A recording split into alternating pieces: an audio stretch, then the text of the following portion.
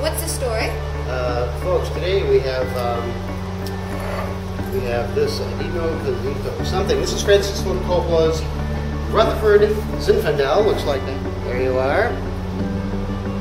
Alright, Zinfandel. This is sort of like his higher end version of Zin. All the fruit is produced in Napa.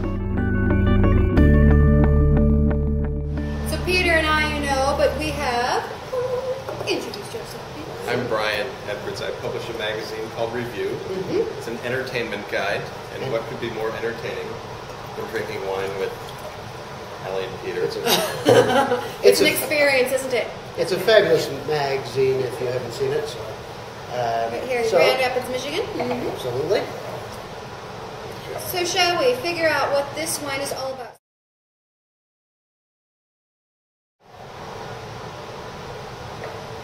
What do you think, Brad? What do you think? Plum and black pepper. Plum and black pepper. This is spicy to me. Spicy. There is a lot of spice going on. Now, to me, I also get a little bit of something else, as I always do. So, to me, I'm getting raisins and baby powder. Raisins and baby No, I'm quite serious. I don't know anything about the baby powder, but I'll tell you, I didn't get the raisin on the nose. But when I tasted this, now I got all kinds of raisin and almost a touch of prune going on as well, just like the dark prune sort of character. But there is sort of a talkish note that it's a bit soft, something. You know, I think of talc every time I use baby powder, which is daily. And my children are in college now.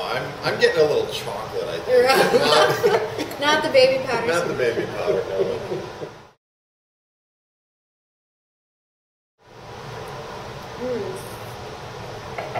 Very nice. Ooh.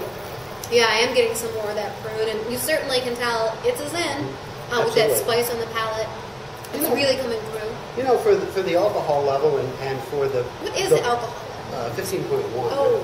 And, you know, it's really, a lot of times Zin will come across as being big, but also almost overbearing in spice, almost over top. You know, this is not at all. It's not. It's balanced. It's got all the big, rich, you know, yumminess of Zin, but at the same time being...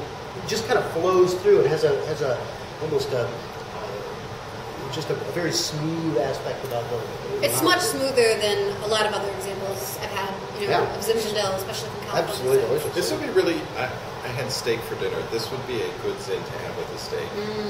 Absolutely. A little pepper on there, a little bit of garlic. Right on. And it's got enough acid to... absolutely. No, this would be a great food wine. Now the finish, it's lovely too. That it just, again, it's not leaving your mouth, you know, assaulted, as some Zinfandels can do. So. Not that wouldn't be a turn on. Would it, Peter? Would it? I don't know. Some Zins, as my girlfriend Kathy likes to say, they really bite you on the backside. They do. And this does not at all. This is very smooth on the backside. And maybe that goes with the talc thing, right? Right. Yes. Because if you've got a baby's smooth on the bottom. backside, there you go. What makes it smooth on the baby's backside? A little talc. I think you're right. I knew you guys would see my way. It would take some time. It took us a while to come around. Yes, but there you are. It's kind of like just a superior Zin where someone dumped in a quarter cup of this rich, soft Merlot. Just dumped it right in the bottle. That's sort of, you know, it's like taking this big, powerful, overdone Zin, and then somebody just sort of calms it down, put a little water on the fire, you know. Just kind of tames it with some Merlot. Just steaming it down with a little this big plummy Merlot, you know. So it's delicious. It's very good. Hints of more on the finish. Indeed.